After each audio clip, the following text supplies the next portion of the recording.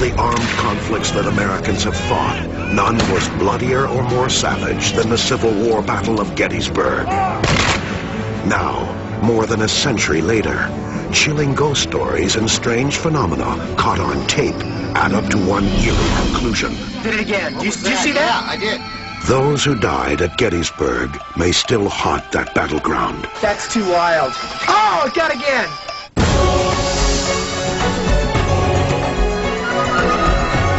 Cross this threshold to places of mystery.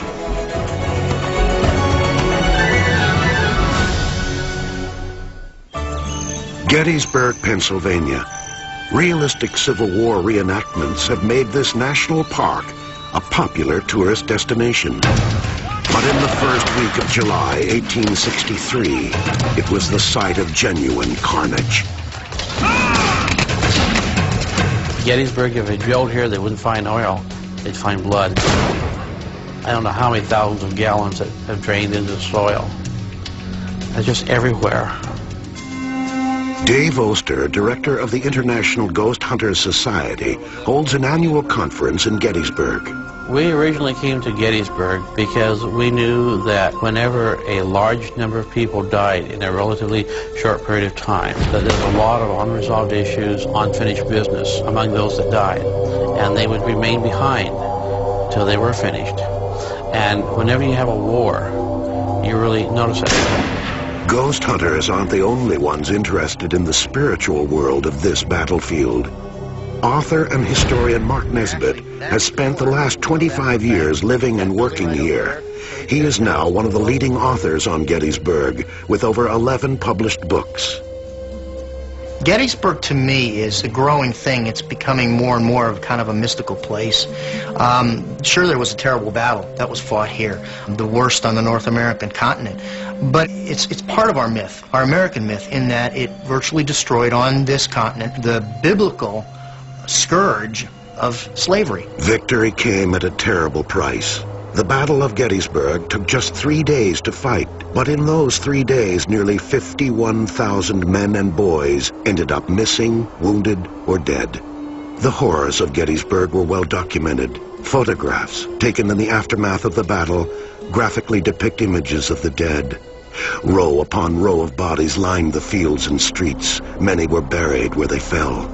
But there are some who feel that the soldiers who died in combat were the lucky ones.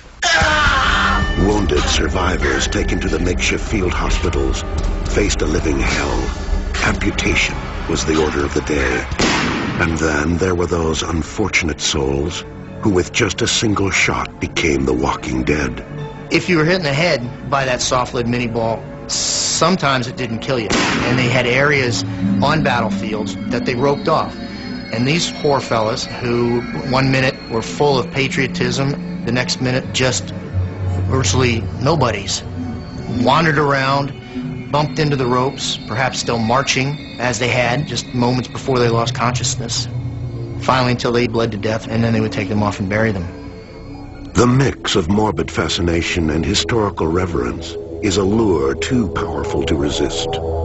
For Americans, of course, it's almost like a rite of passage. We have, high school classes memorizing the Gettysburg Address and then visiting the site where Lincoln delivered the Gettysburg Address.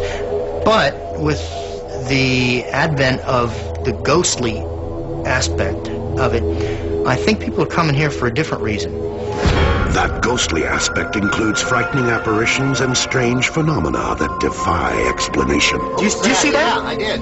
When I tell people what I do, I'm a ghost hunter, most laugh and say, sure, right. And then a few minutes later, they'll come up to me and tell me a story. Everybody has a story. Stories of Gettysburg's haunted battlefields and buildings are not new.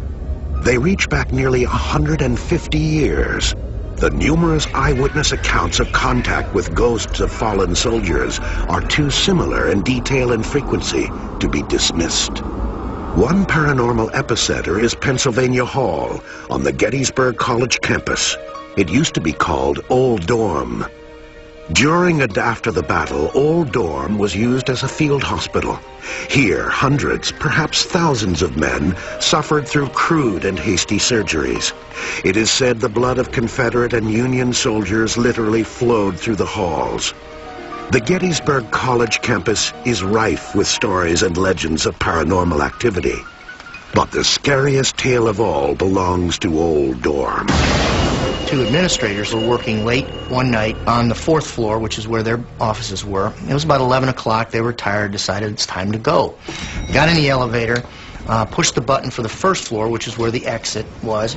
What happened next was like being dropped through a tear in the fabric of time. As the elevator descended, it passed the 2nd and 1st floors, finally stopping at the basement level. When the doors opened, the two women were horrified by what they saw. The doors opened on a scene out of time and reason. It opened on a hospital, a Civil War hospital.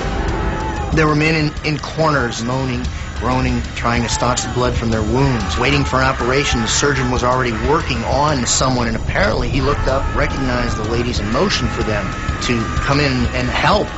The ladies were punching frantically at the buttons, trying to get out of this frozen moment in time. Finally, the doors closed. The women were so shaken, they instinctively rushed to the office of Tim and Lynn, the Director of Safety and Security Operations for Gettysburg College. What they told Officer Lynn smacked of a practical joke. Or did it? They had a look that something was wrong. Quite frankly, I expected to go over and find either a fraternity prank or... I wasn't sure what to find, but I was thinking it was going to be a fraternity prank or something along that line. Went back to the Penn Hall. It was empty, and there was nothing. The mechanism of the elevator was fine. We checked the elevator, checked the basement completely. Given the scene that they described with the soldiers and the surgery and all the stuff going on, there's no way a prank could have been in there and out of there in the time from they reported to us till we walked across the street and found it. Officer Lynn knew these women well and took their report seriously. Their story doesn't change. It never did change any time we ever talked about it. And a lot of times you talk to people that maybe aren't sincere. The facts sometimes waver. They were pretty steadfast in what they said they saw and what they felt they saw. Dr. Charles Emmons is a professor of sociology at Gettysburg College, an expert on human behavior. Dr. Emmons believes that the actions of the two women lend credibility to their story. They didn't want to talk about it later. So it's not that they made it up, it's that they were afraid to talk about it. Why would they make it up and then refuse to talk about it? No single explanation can cover the variety of ghost stories that emanate from Gettysburg. When we come back, a guilt-ridden soldier begs forgiveness from beyond the grave. It is said that many of the fields, barns, and structures in Gettysburg are haunted. Most of the old buildings that were standing at the time of the battle have been restored to their original form. One of the loveliest, but perhaps the most haunted, is the Farnsworth House. Today it is such a popular bed and breakfast that travelers must book a room in advance. But the history of this fine Pennsylvania home is checkered with stories of tragedy and sadness. The battle itself scarred the south wall of the house with more than 100 bullet holes. The Farnsworth House is now a family-run business. Patty O'Day is one of the owner's daughters. In the basement, she puts on a Civil War mourning theater for her guests. It is here that Patty and her cast of narrators recount the history of Gettysburg and its many ghost stories. Perhaps one of the saddest chapters in the old home's past revolves around the only civilian casualty of the entire Gettysburg battle. It seems that Mary Virginia Wade, more commonly known as Jenny Wade, was not an intentional target. However, living directly across from the Farnsworth house put her quite literally in the wrong place at the wrong time. The only reason really why she was in the house, actually, and not in the cellar, is because she was tending her sister, had just had a baby, and she was helping out. She was also baking bread to feed the soldiers. A three-story structure, the Farnsworth house was used as high ground by sharpshooters during the battle. From the house's garret, rebel soldiers had a clear shot at their adversaries. I don't know exactly what this fellow was thinking, but he was firing at Union soldiers that were in the yard in the Jenny Wade house. So, of course, a lot of those bullets would be stray bullets. Tragically, one of the bullets pierced the house's wooden front door and struck Jenny in the back. Her young life was snuffed out instantly. It is now commonly believed that the spirits of both Jenny and her killer stalk the hallways and rooms of the Farnsworth house. At night, one can hear Jenny asking, why? While the forlorn soldier begs forgiveness. Those aren't the only ghosts at the Farnsworth house.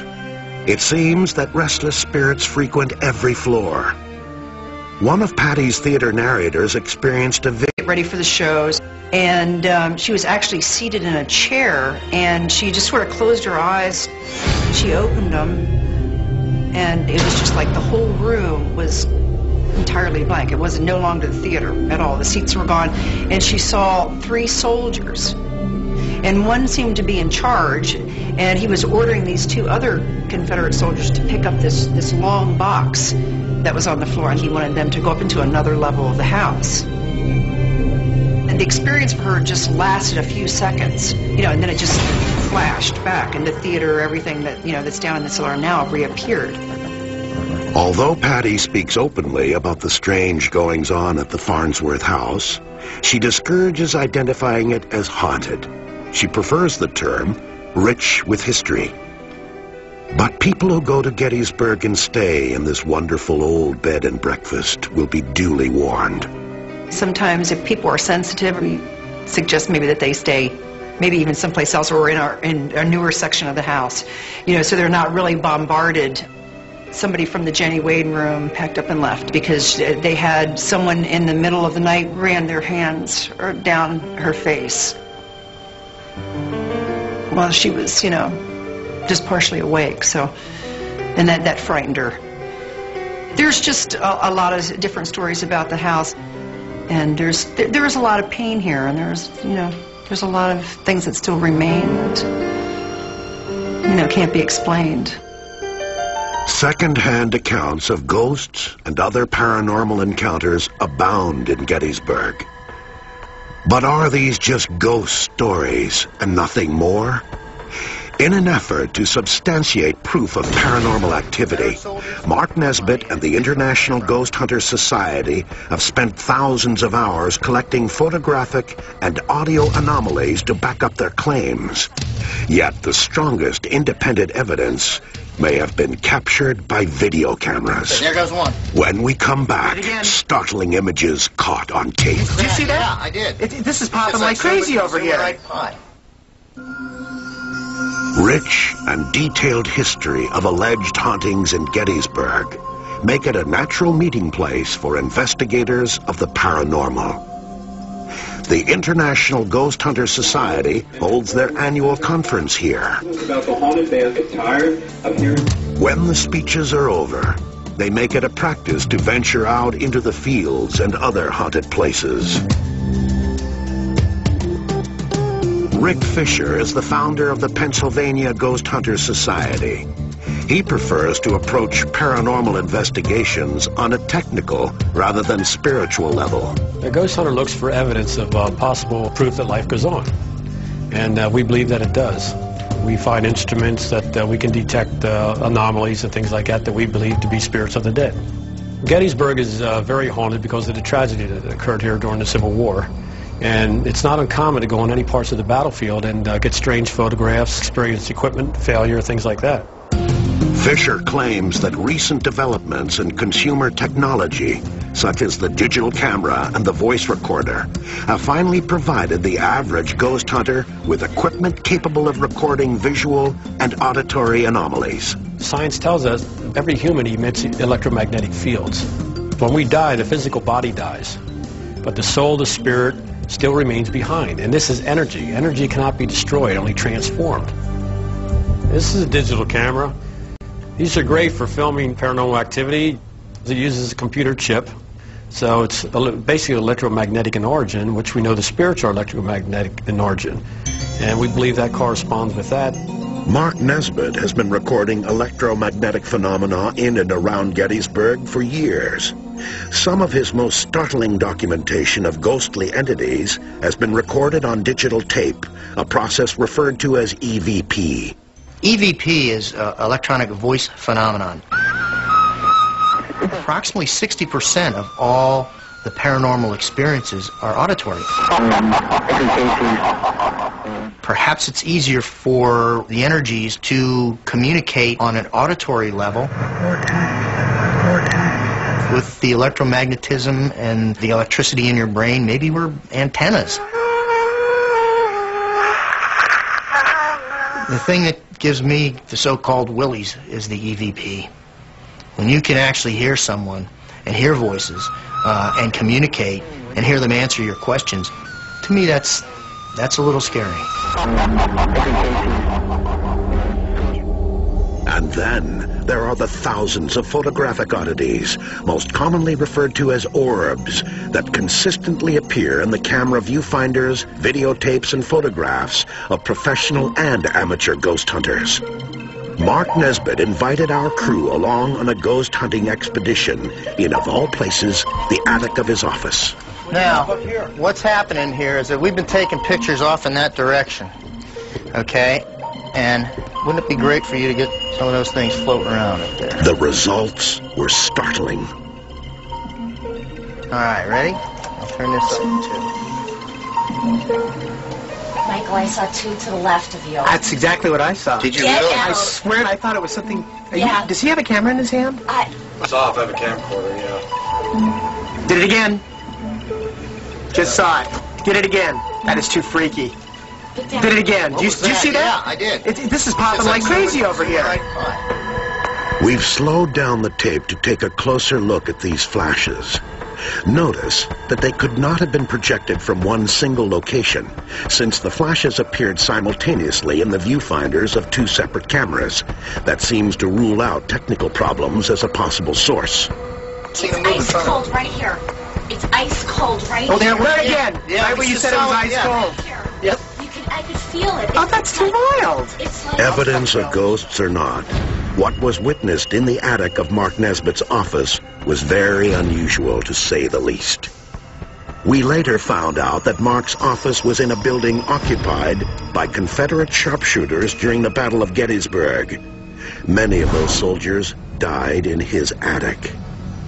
Later that night, our crew joined Dave Oster and Rick Fisher for a traditional ghost hunt in a Civil War cemetery. What I'm looking for is any type of white light. Normally the orbs of light are above, around some of the tombstones, and they show up like a sphere. Okay, there's one here. I can feel it. I don't see anything yet. Okay, we got one. Just to the right over here. The orb right there, and the digital technology is fantastic because it eliminates developing and processing flaws. Remember, the spirits are electromagnetic in nature. A digital camera can record the presence because they're electromagnetic. I mean, they're both working on the same format. Oh my goodness, we're getting them. They're here. Just right here, the big one here, some up there, like a whole bunch of small ones coming out around it. The results we got were intriguing, and Rick Fisher's digital camera provided us with even more pieces of the paranormal puzzle. Rick Fisher set up a camera upstairs on one of the evenings he spent here in my office, and he just let it run for an hour and walked away. About 30 seconds left in the tape. You see two of these orbs, one going from the bottom right corner up towards the upper left-hand corner, and another one right after it. And in a whisper, you can hear a voice say, "Catch me." We took the video Mark just described and slowed it down to half its normal speed. In addition, we boosted the audio to 4 times its normal setting. Watch, listen, and decide for yourself.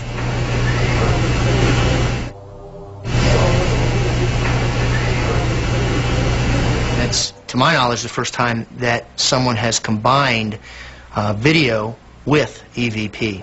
So what are the orbs in these photographs?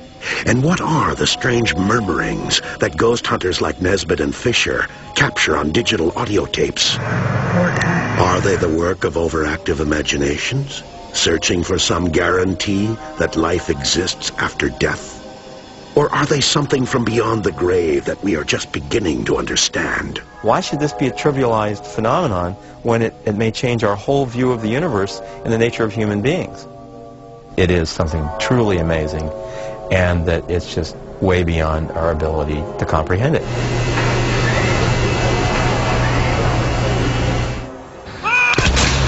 The Battle of Gettysburg proved to be a catalyst for ending slavery in this country.